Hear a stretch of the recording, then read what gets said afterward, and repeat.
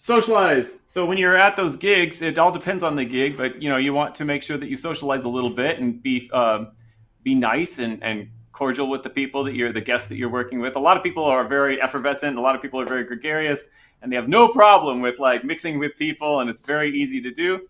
But you always, as a professional, you have to make sure that it's tempered a little bit so that people don't see you as just like hanging out. Oh. So if you're doing a contracted gig, they're expecting you to do a certain amount of work for that contracted amount. So if you start like chilling out and talking with people a little too much or whatever it is, and the next thing you know, it seems like you're quote unquote getting away with something maybe. So make sure you socialize in a very appropriate way. Make sure you're very cordial and professional.